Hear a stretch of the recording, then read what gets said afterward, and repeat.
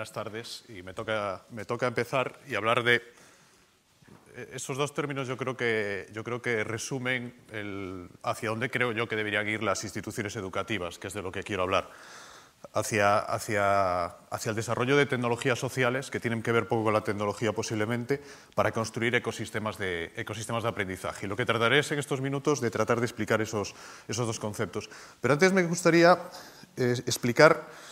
Yo lo descubrí preparando esta charla, qué es lo que a mí me inspira, o cuáles son las motivaciones que yo tengo cuando trabajo, pienso en la educación y soy profesor universitario.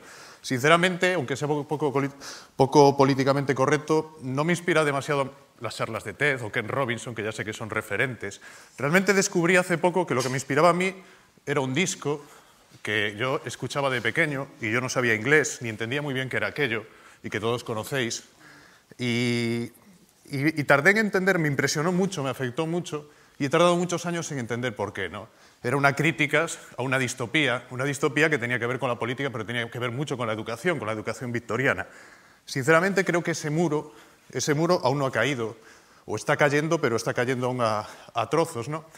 También creo que estaba llegando el momento que estaba cayendo el muro de la educación universitaria, lo cual yo lo considero bueno, porque nos permitirá construir no nuevos muros, sino nuevos proyectos. Curiosamente, lo que está pasando estos días refleja que mucha gente ha decidido tirar antes ciertos muros políticos, pero llegará el momento de los muros universitarios, y yo creo que ese momento será próximo. Porque, aunque vivimos en un mundo que se caracteriza por la cultura digital y no por la tecnología, las universidades, si me permiten, continúan siendo analógicas a pesar de que están llenas de tecnología, de ordenadores, de software, etcétera, etcétera. Hay un montón de indicadores, un montón de señales, un montón de gente tan respetada como Neil Gershenfield del MIT, otros profesores universitarios que están escribiendo en muchos sitios y reflexionando sobre la mala educación, las burbujas de la educación superior. No solo hay burbujas financieras o inmobiliarias. Y si nos fijamos en lo que está pasando en el mundo universitario, nos fijaremos que, por una parte, tenemos una universidad de relativamente bajo coste, pero que da una formación disciplinar, basada en la transferencia de conocimientos, una información genérica. Y por otra parte tenemos en el otro extremo una educación de élite, que supuestamente corrige esos problemas, podríamos discutirlo mucho, no voy a entrar en eso, pero una educación que tiene un coste irreal, un coste que es una burbuja, y que difícilmente es justificable en términos de modelo de negocio de los propios estudiantes. Y hay mucha gente alertando sobre ese problema. Por lo tanto, tenemos una brecha entre esos dos sistemas y una burbuja. ¿Por qué el primer sistema es malo? No es malo en sí mismo, pero sinceramente creo que la formación está muerta, y no está muerta porque sea innecesaria. La transferencia de conocimiento siempre es necesaria, y ahora quizás más que nunca. Pero ya no necesitamos eso para tener transferencia de conocimientos. Eso es lo que yo llamo el viejo modelo de educación, disciplinar, donde hay una autoridad que transfiere el conocimiento hacia otros, y otros que son homogéneos. Son homogéneos. Lo que buscamos es que todos tengan los mismos conocimientos, que todos salgan al final del proceso sabiendo hacer lo mismo de la misma manera. Buscamos la estandarización. Incluso podríamos decir que buscamos la calidad, que es un término muy valorado en ciertos momentos, y que muchas veces la calidad, o casi siempre, es el mayor enemigo de la innovación y la creatividad. Para hacer eso ya no necesitamos esas aulas, ya no necesitamos los profesores. Lo podemos hacer de formas muy diferentes, de eso hablaré después. ¿Por qué? Porque el aprendizaje ya es digital. Porque el aprendizaje ya se basa en prácticas y en valores que tienen poco que ver con esos espacios que les mostraba antes. Están apareciendo ideas, conceptos, prácticas, como la educación expandida, de la que después nos hablarán, pero solo recordar dos preguntas que nos hacíamos en Sevilla con la gente de CEMOS 98 hace 2 años. ¿Te has parado a pensar en los últimos años qué aprendiste, dónde lo aprendiste, cómo sucedió? Y la respuesta es que casi nunca sucedió dentro de un aula, casi nunca fue en una relación de transferencia de conocimiento profesor-alumno, y lo que es más importante, casi nunca me dieron un título por ello. Y cada vez es más irrelevante ese título, añadiría yo. ¿Por qué? Porque la educación ya sucede principalmente en comunidades de aprendizaje, en comunidades que se mueven por intereses comunes, que forman comunidades o forman redes P2P, un término tan denostado, que quiere decir entre pares. La ciencia también es P2P, se realiza entre pares. Pues esa es la forma en la que aprendemos. Aprendemos por la pasión, por el impulso, por la necesidad de conocer, por la exploración, por la investigación. La Fundación MacArthur muy prestigiosa, financió hace también un par de años un estudio amplísimo en el que una serie de antropólogos norteamericanos estudiaron comunidades de adolescentes y documentaron claramente cómo Internet, las redes sociales, eran un espacio de aprendizaje esencial para entender la formación de esa gente. Y que precisamente el papel que teníamos las instituciones educativas, desde los colegios hasta la propia familia, era convertir Internet en ese espacio de aprendizaje, enseñar a aprender a los adolescentes. Y en ese contexto es donde surge toda una nueva educación que se basa en un concepto que es tecnologías sociales. Para mí una tecnología social es un hardware, es un software, son unas máquinas, pero también es un modelo de organización, un modelo de interacción, de relación y unas prácticas, una forma de aprender. Esa combinación es la que genera nuevas oportunidades. Pongo ahí otro ejemplo también relacionado con Sevilla, que es el Banco Común de Conocimientos. Es el ejemplo para mí más claro de lo que es una tecnología social y un proyecto de aprendizaje. Es un espacio que organiza un colectivo relacionado con el mundo del arte, como es Platonic, y en el cual, digamos, genera un espacio de aprendizaje basado en un mercado en el que se intercambian conocimientos. Hay gente que ofrece conocimientos y gente que quiere recibir conocimientos. Y no hay ninguna jerarquía a priori. Y es un hardware y es un software que sucede en el espacio público y también sucede en la red. Se documenta, se digitaliza ese conocimiento, etcétera, etcétera. No es más que un ejemplo, hay ejemplos muy diferentes, pero es un espacio de aprendizaje. Este es un caso que se desarrolló en Sevilla, en un instituto, y que me parece sumamente relevante. Son nuevas formas de aprender. Se desarrolló un instituto de Sevilla, se desarrollaron proyectos similares en la Escuela de Ingenieros de Mondragón o se desarrollan en museos, por poner otros ejemplos. Nuevos espacios de aprendizaje. Con lo cual, todo eso está sucediendo bastante al margen de la universidad, pero está anunciando la caída del muro. La caída del muro se está anunciando. Y hay otras señales interesantes. El muro cayó para las empresas en los años 90. Las empresas ya son digitales y no porque vendan en Internet. El muro cayó para los medios de comunicación a lo largo de esta década. Los medios de comunicación ya son digitales, aunque los leamos en papel. Son acordes a las prácticas y a la cultura digital. Cayó en la política o está cayendo en la política, lo vemos, pero en el 2008 quizás es el momento en el que más claro fue esa caída con la campaña electoral en Estados Unidos. Y yo creo que en la educación también se está iniciando ese proceso. Y es esa caída de muro que permite construir otra sociedad basada en nuevos valores que para mí son mucho más interesantes, mucho más inclusivos y que generan más bienestar que los anteriores. Y la razón principal es que hoy en día innovar, experimentar es muy barato y eso democratiza esa posibilidad, hace que podamos hacer muchos experimentos, que podamos hacer muchas tecnologías sociales, que podamos aprender de muchas maneras distintas. Y hoy en día, como dice Clay Shirky, podemos desarrollar proyectos muy sofisticados como la propia Wikipedia sin necesidad de una organización formalizada o nuestras empresas, nuestras universidades, nuestras instituciones se convierten en plataformas, en espacios destinados a generar colaboración en redes que ya no están ni dentro ni fuera. Los muros se diluyen, las fronteras se diluyen y digamos que el sentido que tiene hoy en día una empresa, una universidad, es precisamente dinamizar, gestionar una serie de recursos que hacen que gente que está dentro de y fuera de, y mucha gente que está dentro y fuera, puedan desarrollar proyectos conjuntos. Es el único sentido que tiene hoy en día tener una estructura organizativa, pero es un sentido muy, muy importante. Y esto hace que aparezcan un montón de nuevos actores y nuevas organizaciones. Esa es una panorámica rápida. Están apareciendo cosas como la universidad P2P, la Peer-to-Peer University, que seguramente al entorno universitario, a los rectores hoy en día les suena tan raro como les sonaba a los responsables de la británica Wikipedia en el año 2001. Pensemos en lo que está pasando ahora.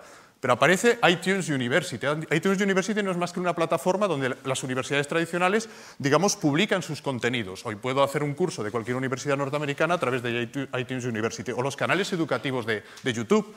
O una realidad menos conocida, pero muy importante, sobre todo cuando pensamos que aprendemos a lo largo de toda la vida, las universidades corporativas, que están surgiendo por todas partes y que están innovando, que están generando aprendizaje de formas muy diferentes a las universidades convencionales. Estos son nuevos actores emergentes, que de alguna forma están poniendo en jaque el modelo antiguo. Con lo cual, entiendo que no nos queda más remedio que repensar la educación y, por lo tanto, repensar las instituciones. Si queremos seguir contando con instituciones relevantes, tenemos que repensar cuál es el sentido que tienen, cuál es su función, cuál es su utilidad, qué es lo que aportan a la sociedad. Y, sinceramente, creo que tenemos instituciones disfuncionales en gran medida porque han dejado de aportar algo significativo a la sociedad o siguen aportando lo que ya no necesitamos. ¿Y qué es lo que necesitamos? Ese es un mapa de competencias que mapeó Henry Jenkins y que desde un proyecto en la UNIA, la Universidad Internacional de Andalucía, resumimos en esas 5 cajas. Eran como las grandes competencias transversales que tiene que tener hoy en día una persona para poder moverse en el mundo en el que estamos, ese mundo digital, digamos, ¿no? Capacidad de atención, la atención es la moneda de cambio fundamental, saber colaborar, saber participar, tener conciencia de red, saber cómo podemos vivir y podemos trabajar en esa estructura tan extraña, tan difícil, sin límites, con muchas incertidumbres que son las redes, pero que es la estructura organizativa propia de nuestra época. Y por último, saber tener pensamiento crítico, no solo consumir, sino consumir y producir críticamente. Fíjense que esas 5 grandes competencias tienen poco que ver con software y hardware, pero eso nace de un estudio relacionado con las competencias digitales. Es que lo digital ya es lo que alimenta toda la forma en la que tenemos de aprender y que tenemos de vivir. Y eso es así porque lo que necesitamos hoy en día, alguien habló de lo que necesitamos son profesionales T. Lo que necesitamos es gente que tenga gran visión, gran profundidad en ciertos campos. Seguimos necesitando especialistas, pero de poco vale un especialista que no tiene visión global, visión periférica, porque además ese especialista tendrá que trabajar en un equipo y tendrá que coordinarse. Y para coordinar equipos necesitamos equipos diversos y necesitamos equipos que tengan ese doble eje. Ni las competencias ni ese tipo de profesional se forman con la transferencia clásica de conocimiento. Necesitamos otros nuevos métodos de aprender para poder desarrollar ese tipo de personas, de profesionales y de ciudadanos. No nos olvidemos que es un proceso que va en esas 2 direcciones y debería ir muy unido. Y en ese sentido, ya para terminar, yo creo que Internet es fundamental, primero porque, digamos, conceptualiza lo que estamos hablando, influye sobre nuestra sociedad, y segundo, porque cada vez más cualquier organización, cualquier universidad es digital.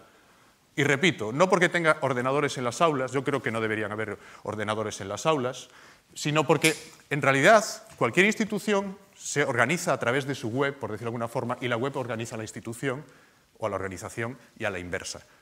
Y si no pensamos en ese sentido, si lo pensamos como 2 realidades, si seguimos pensando que hay un espacio físico y un espacio virtual, nos pasará lo que vemos en la imagen. Tendremos un hardware y un software que no se entienden entre sí y que por lo tanto rompen. Entonces aparecerá la famosa pantalla azul, en este caso en un Mac.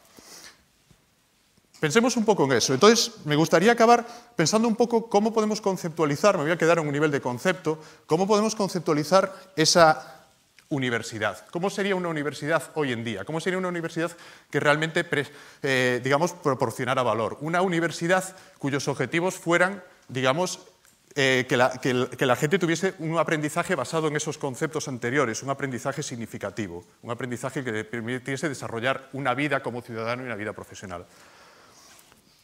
Empezando por la base, imaginémonos capas que vamos a ir colocando unas encima de otras. Pero en realidad una universidad la podemos pensar como ese recuadro gris que vemos ahí, un espacio, por ahora lo vemos cerrado, y en esa universidad lo que hay hoy en día, por supuesto hay personas que están ahí, pero sobre todo hay objetos digitales. No estoy hablando de materias, cursos, programas, etc. No, estoy hablando de objetos, que son piezas, son las unidades de las que se compone Internet, las unidades lógicas de las que se compone Internet, textos, vídeos, fotos, hay muchas formas de clasificarlo. Un caos. Lo que ven ahí, básicamente intenté dibujar un caos aparente. Pensemos que hoy en día el orden no lo conseguimos con estanterías y bibliotecas, no lo conseguimos colocando la información perfectamente ordenada en un espacio que cerramos para que nadie nos lo desordene, sino que lo conseguimos ahí, utilizando 2 tecnologías muy sencillas. Uno son las etiquetas, las famosas tags, que es lo que genera una taxonomía, genera una lógica, nos permite ordenar la información, pero la ordenación ya no es una, ya no vivimos en el mundo en el que solo hay una forma de ordenar, sino que tenemos múltiples formas de ordenar, compatibles entre sí. Y segundo, tenemos buscadores, otra tecnología muy básica pero muy relevante. Combinando etiquetas y buscadores podemos encontrar la información que nosotros necesitamos. Pero el mundo no se acaba aquí. El mundo no se acaba aquí. El mundo es esto. El mundo, hay un montón de objetos digitales que están flotando a nuestro alrededor. Hay tantos que cada vez es menos interesante producir objetos dentro, y es más interesante saber encontrar los objetos de valor que me proporcionan valor que está fuera. Esa es la idea del curador de contenidos, del curador digital o del curador de medios, que viene del prestado, estamos en un museo del mundo del arte, pero que en realidad tiene mucho que ver con el mundo de la información y del conocimiento. Por lo tanto, una institución tiene que activamente buscar esos contenidos que son relevantes para sus usuarios, para sus estudiantes y para sus profesores.